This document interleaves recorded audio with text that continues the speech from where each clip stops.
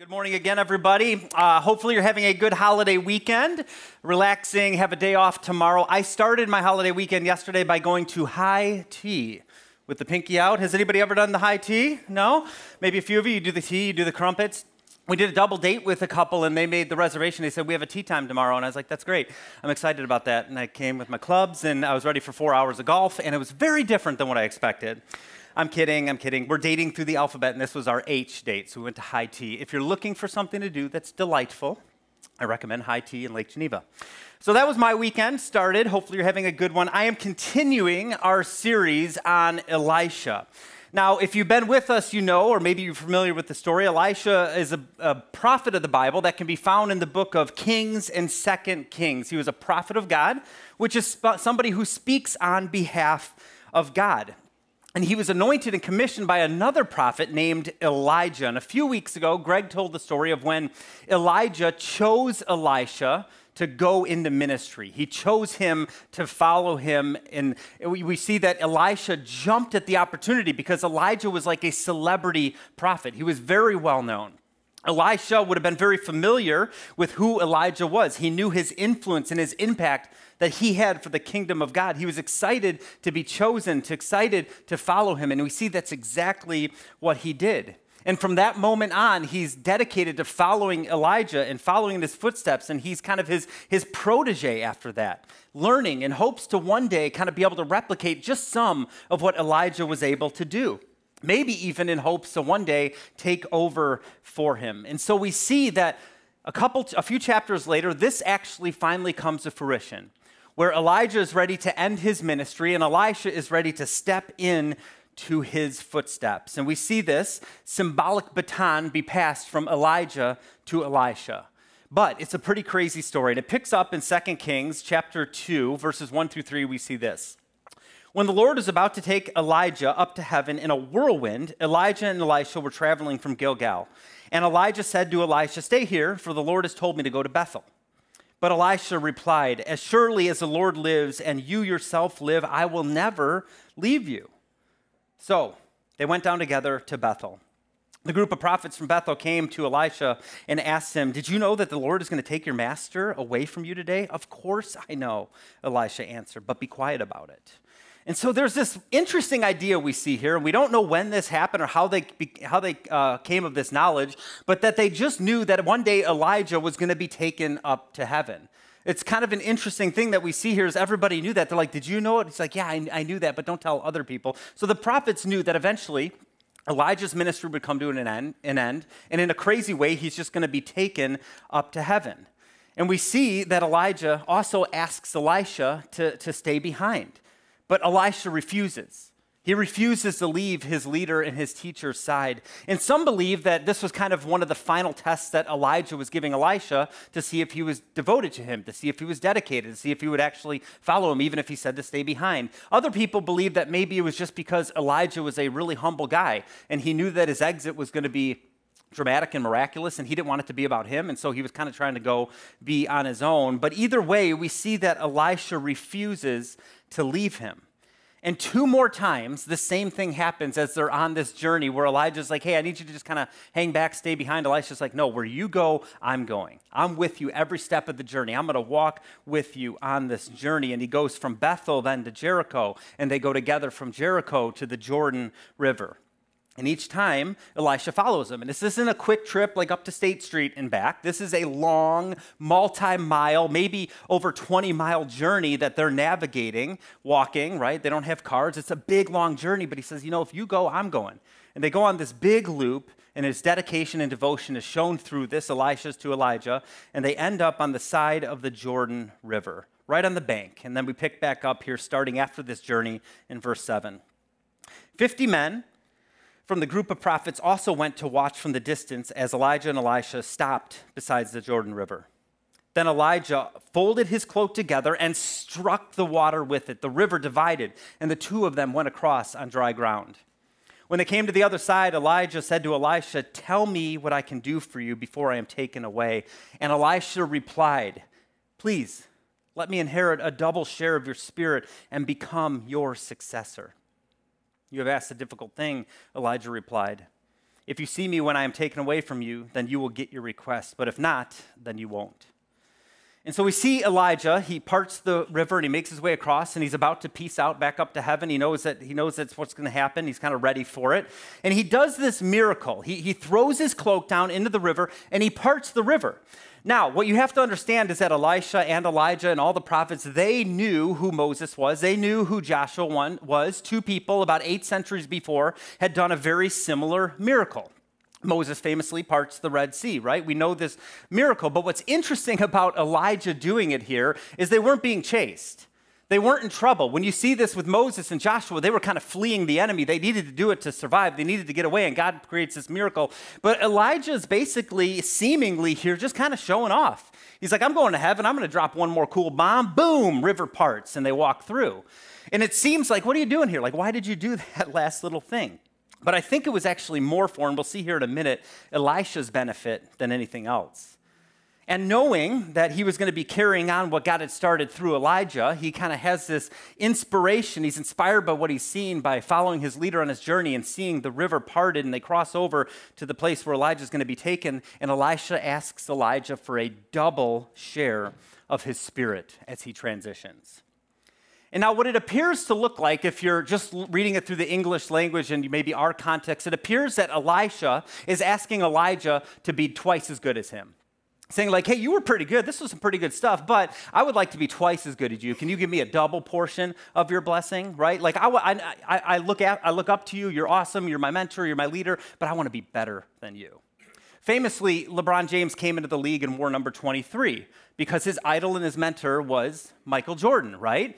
But LeBron James, it's well known that he has a desire to try to break every one of Michael Jordan's records, right, and become the greatest of all time. It's just unfortunate for him that it'll never happen, that Jordan will always be the greatest of all time, and no matter what he does, he'll never be better than Jordan. But he desires that. That's not what my message is about, but take that for what it's worth. This wasn't what Elisha was asking for. In fact, the term double portion or double share was often in reference to this birthright that people would receive.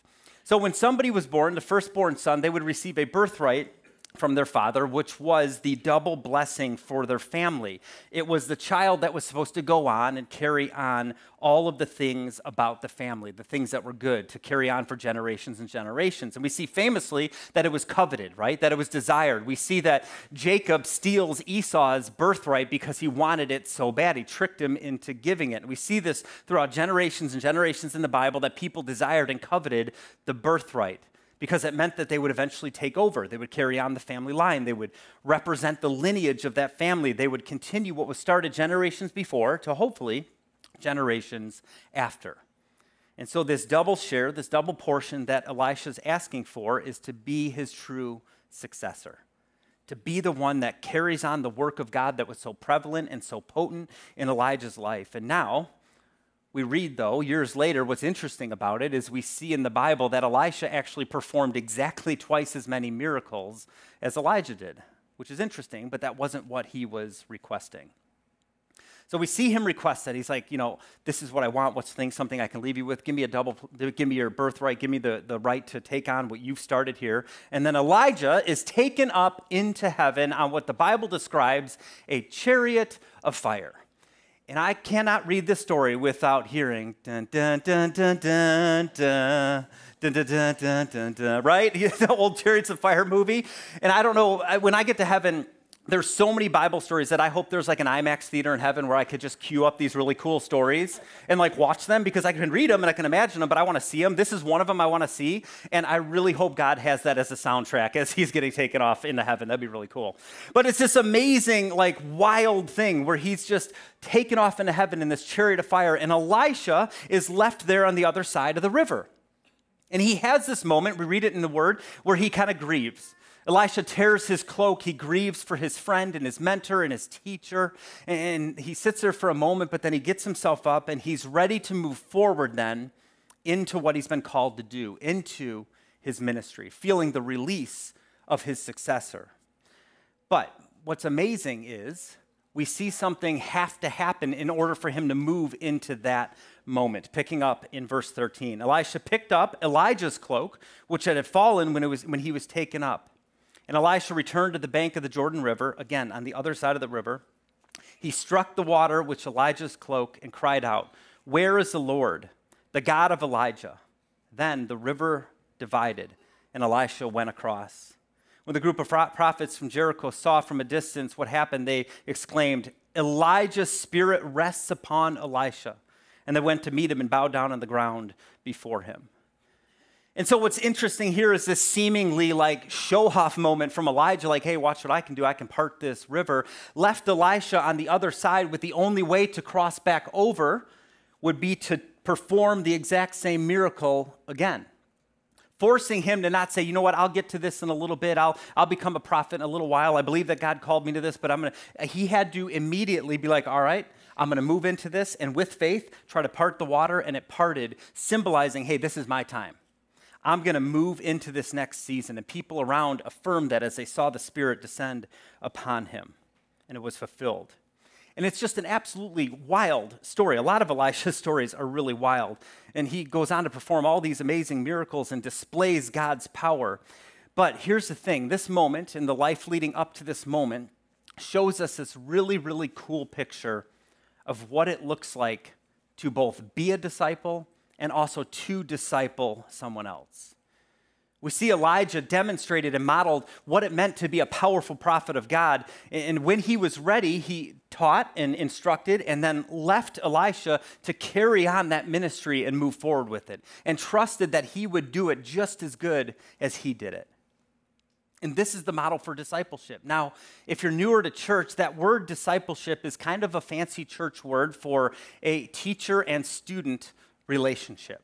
It's the idea that somebody invites another person into their life to observe them, to learn from them, to model for them, to teach them, to give them hands-on experience, and eventually release them out to go and replicate what they're doing for the kingdom of God. That's a discipleship process. That's a discipleship model. It's a teacher-student model. And it's something that we see in the Gospels, in the Bible, the books Matthew, Mark, and Luke, and John, which tell the story of Jesus and his life. And we see this exactly in Jesus' life. It's what he did. He spent 3 years in ministry, Jesus did. He was here for about 33 years, but from 30 to about 33 was when he was in ministry. And we see him model this time and time again, showing people through his life and actions and teachings what it meant to follow God. He spent hours helping people to understand that it was their job to live like he lived, allow people to see God through him and through his life and through his actions, and to live a life that was so contagious and so alluring that people were just like magnets to him, that they were drawn to him. This is the life of a disciple. This was what Jesus demonstrated. People were drawn to him. People fought crowds to be next to him. People climbed trees to see him. People would go hours sitting at his feet without food just because the words were washing over them. They couldn't help but just be around him. They would clear their calendars and their days just to hear him teach. He was a magnet to people because he lived a life that was alluring to others. But his plan was always to go back up with his Father. Jesus' plan was always to go back up to heaven. His plan was to train up a whole bunch of people to be disciples, people that could carry out the good news, that could carry the message of his teachings and salvation for years and generations after he had gone back up to heaven. And if you're here and you're new to church and you're maybe unfamiliar with all of this, this is our heart.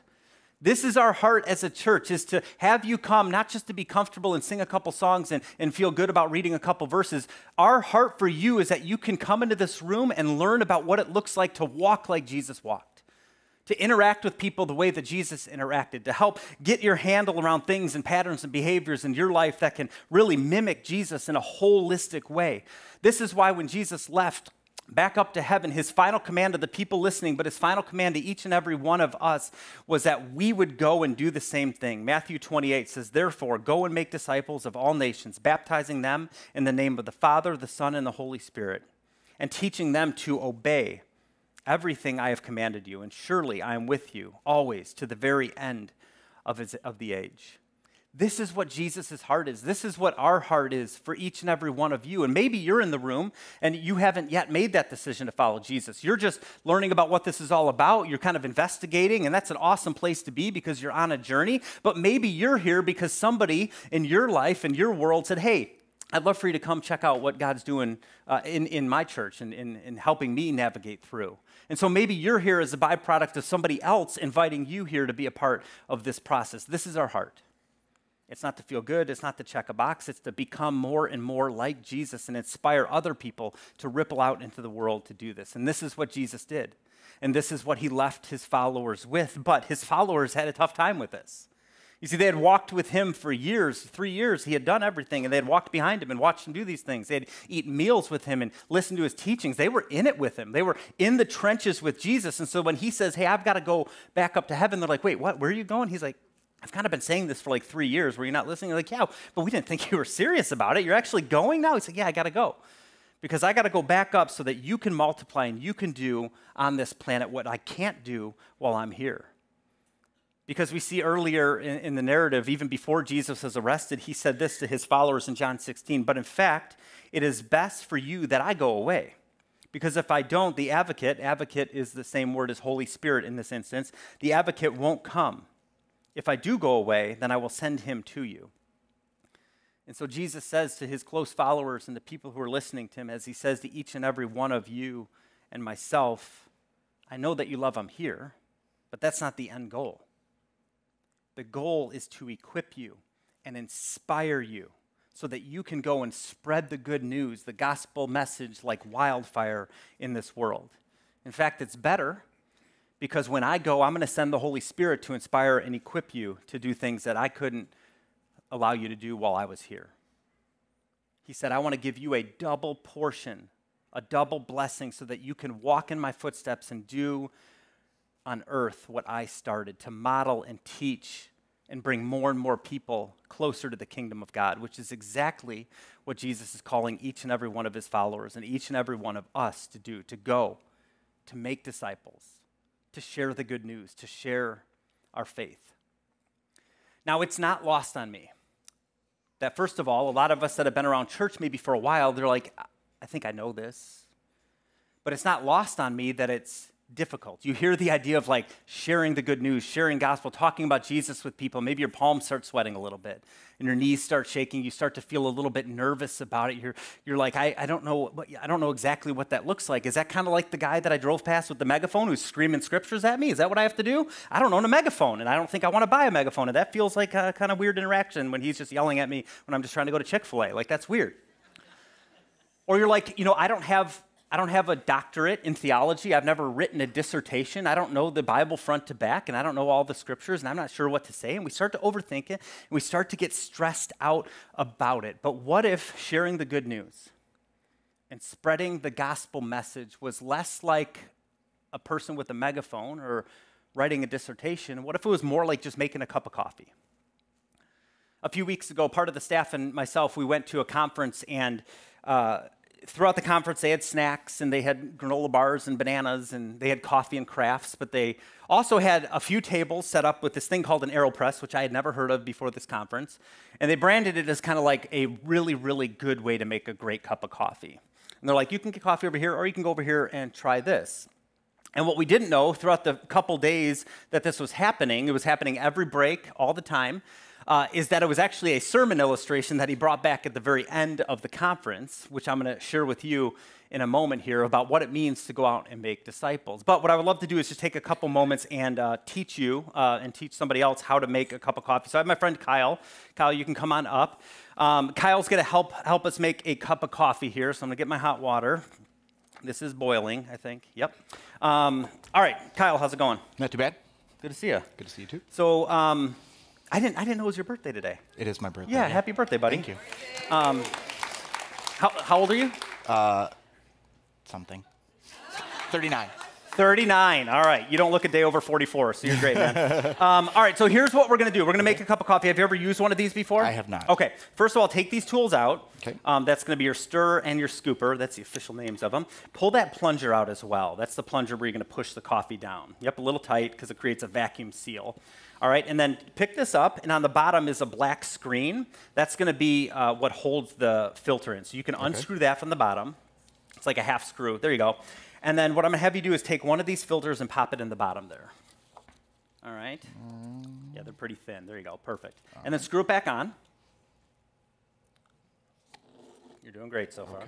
And then you can set that right on top of the cup. So what's going to happen is it's going to make the coffee, and then we're going to actually push it into the cup here in a moment. So what I need you to do next is take the scoopy thing and do a heaping scoop of the grounds right here, and then put it right in there. Don't worry about spilling. It gets a little messy at times, but there you go. Dude, that was really good. Yeah. All right, perfect. So now what you're going to do, Kyle, is you're going to take this and you're going to just pour, like swirl some water in up to the number 4, like just above the number 4 here. All right? Perfect. Have you golfed yet this year, by the way? No. Oh, dude, I broke my arm, remember? Yeah, that's right. You broke your arm. You're old. I am getting old. All right, perfect. Now I'm going to have you take the stirry device, and I'm going to have you do like about 20 swirls. What are you most excited about this summer? Just hanging out with the kids. Yeah. Getting some time. When are they done with school? They are done June 4th. They had like 3 snow days. So. Oh, stupid snow, except on the snow days, and it's fun. Exactly. But we pay that tax at the end. We're like, dang it, I wish there wasn't a snow day. All right, cool. So that's probably about good right there. You can add a little bit more water. You can take that out and just set it down. And then add a little bit more water. And then what I'm going to have you do is put the plunger on top and create a vacuum seal and just kind of hold it there for a second. So wedge it in here, and then it'll stop the stuff from going down super fast while you create a vacuum seal. Now it's just got to percolate a little bit here. Okay. It'll slowly percolate, but it'll also just soak in. So sit there about 30 seconds. All right, so you going to get out on the boat? Yes. Yeah? Yeah. Hopefully next week or so. Okay. And I've gone with you. We do the Chain of Lakes, right? Yeah, it's a lot of fun. Yeah.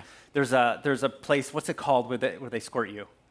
Oh, it's a squirt channel. Squirt channel. Yeah. So you everybody going through there knows, like, you can have a water fight as you're going through. And so our kids love it because they're just like soaking each other with super soakers. And they're like the squirt guns are like hidden under like a towel and stuff. And all of a sudden, yeah, you try to play it coy for a while, and then it's like, go! Yeah, it's a blast. All right, that'll be fun. Maybe you'll invite me. That'll be fun. All right. All right, so go ahead, and now you're gonna grab the AeroPress and the cup, and you're gonna have to put some pressure. So here, you can slide it more towards you if you want. Yep, and you're gonna have to put a little pressure, but it's gonna be pushing it through that filter now. Yep, just push it straight down, kind of straight, not at an angle. There you go. See how it's going down? It's going through there. Somehow the science of this removes like the acidity, or I don't understand the science of it. I'm not smart enough. But I'll tell you what, it is a really good cup of coffee. Now, it's going to make it really strong. So what we'll do is after you're done, we'll test it. And if it's too strong, we can add a little bit of water. I think you might have to hit the gym a little bit, buddy. Well, I did break my arm. So. Oh, that's your broken arm? Dude, do you need help? No, I'm good. Thanks. That was nice. Okay. He goes, that was nice. That felt right. I was imagining. Okay. All right. So now unscrew that, and then you're going to pop the puck, they call it, in here. So you're just going to, take that off. It won't fall out. And now push the top down, and you're going to pop that puck in there. Oh, that was good. It made a nice sound. All right. Try it. It's hot. I'm going to have a lawsuit. That's really good. It's good, isn't Yeah. it? Is it too strong? No. No? It's smooth. It's good. smooth. It is good. All right, hey, here's what I want you to do. This is a button. I love your Stateline button with a cup of coffee. I'm going to give you this. All right. After service, would you be up for going out to that table and maybe teaching some people how to make coffee? Sure. Let's do it. I appreciate it, man. All right. Thank you. All right, so Kyle will be out there teaching you. If you want to learn, you can take that back to your seat. You guys give it up for Kyle. Thank you, guys. Appreciate you. So throughout this conference, we're doing this. We're going up and we're learning how to make coffee. And I went up the first time. I had no clue. I'd never even heard of an AeroPress. So I get up there. I'm like, I do want a really good cup of coffee. And so I went up, and they had people helping to teach. And actually, the people helping were occupied. The guy next to me was making a cup of coffee, and he could see me kind of fumbling. He's like, hey, can I teach you how to make it? I was like, yeah, for sure. So as he was making his, he taught me how to make my cup of coffee, and I learned how to make it right there and then. And then afterwards, I was able to bring some people from our staff and show them what I had learned, and then they became coffee makers. And actually, I was a really good coffee maker. I had way too much coffee throughout that conference. I was just shaking all over the place because I became too good at it.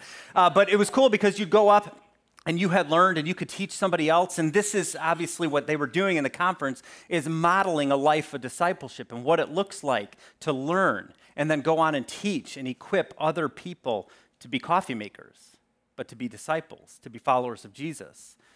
And we learned at this conference that it's fairly simple. And sometimes we overcomplicate it. And sometimes we add stuff to it that's not there.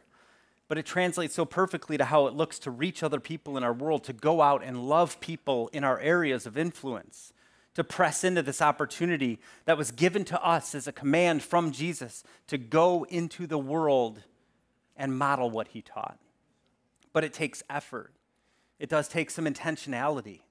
And sometimes it gets messy. Kyle did a pretty good job, but sometimes you can spill some grounds. You can maybe spill a little bit of the coffee. When I first made it at home, even after the conference, I kind of made a mess on my counter. My wife was laughing at me because of how messy it was. But there's a learning curve to it, and it's okay that it's a little bit messy.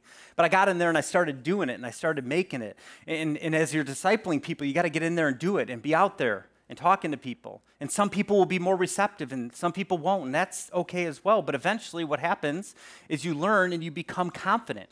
You become an expert in it. At the conference, there were even people that would come up and teach you like the expert ways to do an aero press. Like, yeah, you got to invert it, and then you got to flip it, and then you got to pray over it, and then you got to do a spin and stuff. You're like, all right, that seems like a lot, but the people became experts in it, and they would teach others how to become experts in it, and that's what happens. But as we're going out, as we're doing the Great Commission, I think there's something that we can do as a person to remember what it looks like to actually be a disciple maker, and that's to press. We need to press into our community, and the first word with press is to be purposeful. It takes intentionality. It really does.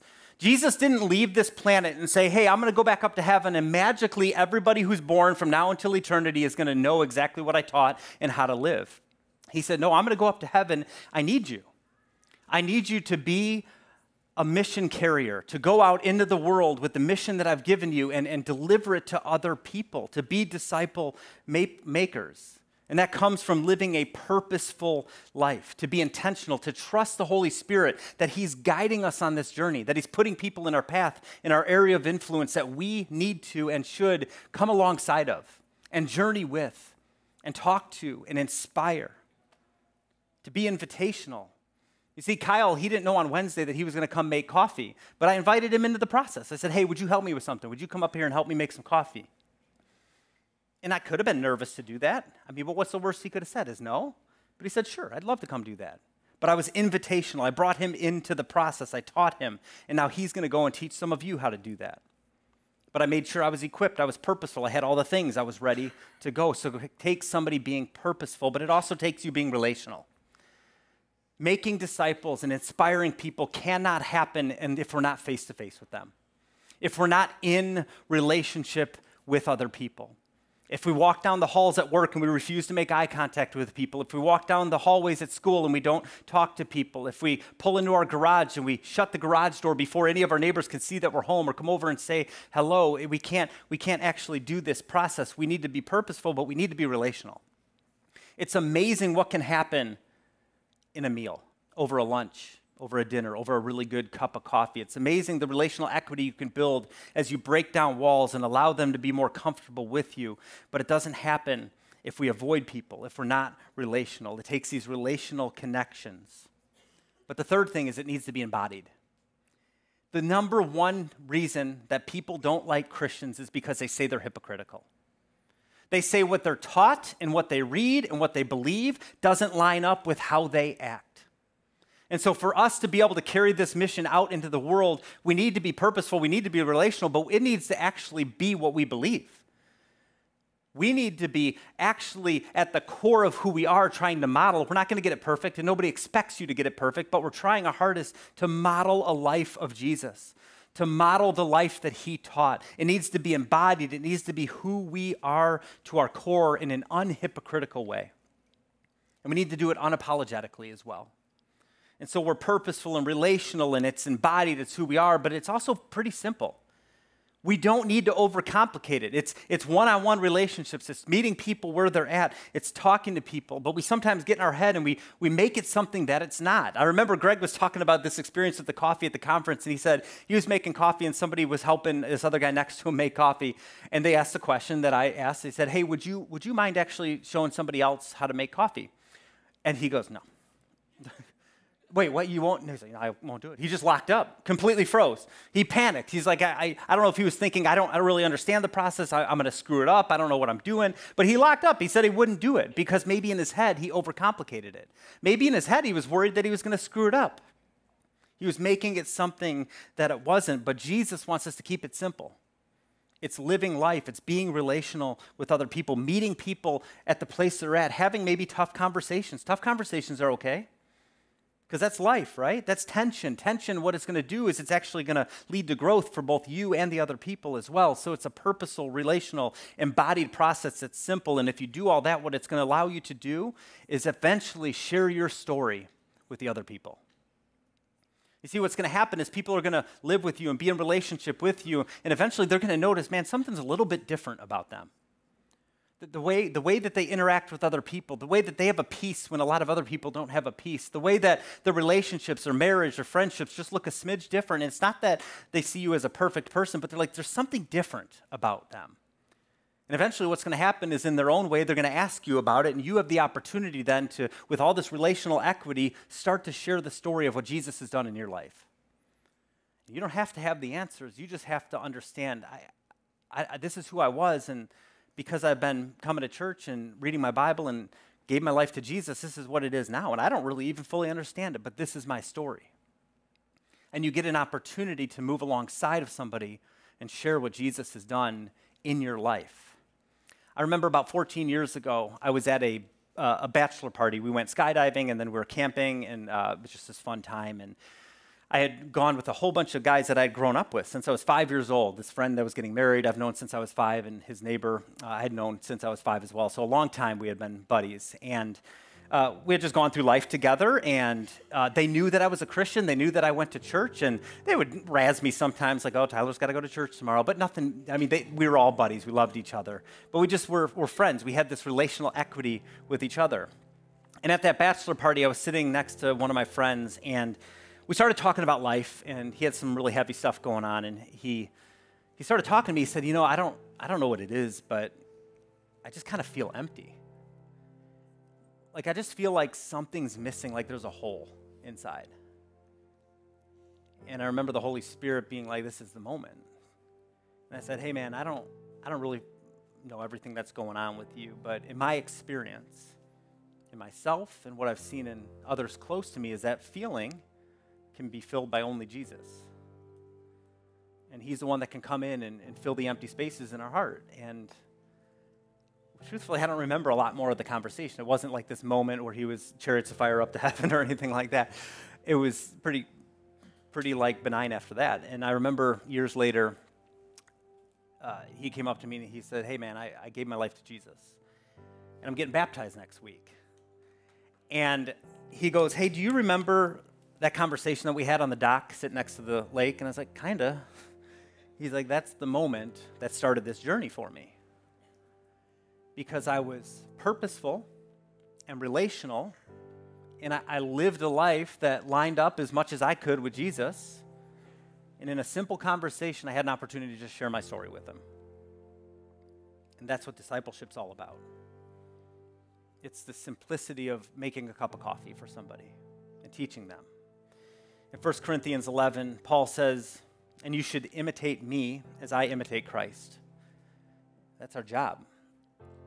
Is to live differently, to live a life that looks like Jesus. As he said, go into the world and tell others this is what we do.